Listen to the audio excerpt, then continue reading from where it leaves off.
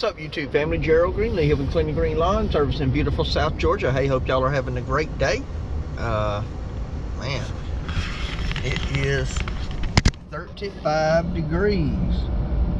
Yeah, 35 degrees, man. Got this thing running. I got to get out and crank that truck up, pull it up, get the mowers off of it, put me a board on it to go and pick up my metal for the roof. So yep, that's what I got going on. So get out and get it done, let that one warm up while I'm doing all that. So anyway, son-in-law's supposed to be here today and I'm getting metal, so got a lot going on today. Check back with y'all. All right, the Kubota has arrived. Let's set it around here and see what it does.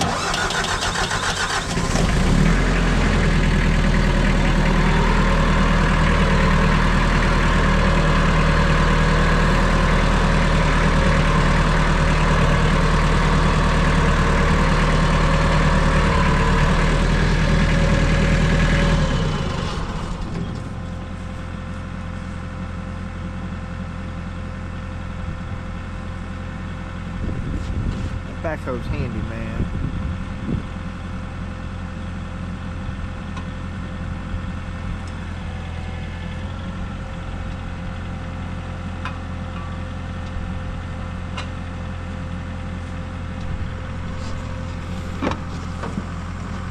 See if we can get this stump up in my driveway.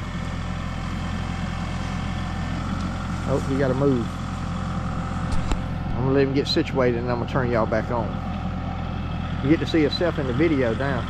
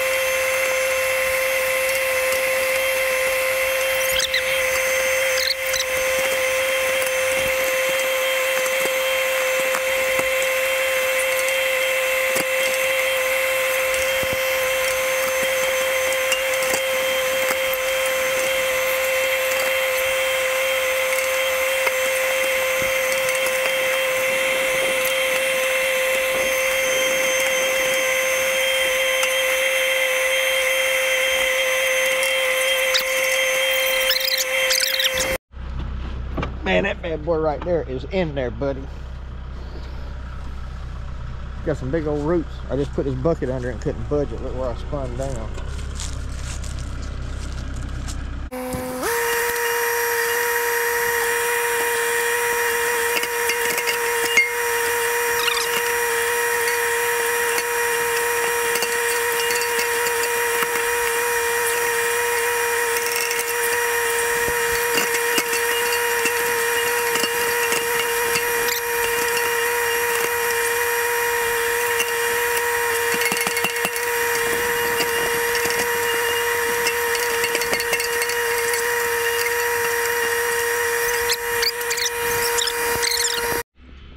All right, so my son-in-law's down there working on that, and I'm gonna get back to work on this. I'm gonna turn y'all back on time lapse on the other GoPro.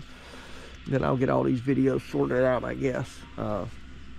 It's a slow process, but I mean, it'll get them up, and I figured it would be. Now, if you got something like a bona fide backhoe or, you know, a mid-sized to large excavator, they'll reach down in there and rip these things right out. But you know, a tractor like that is even though it's 60 horsepower, is not made to rip out trees.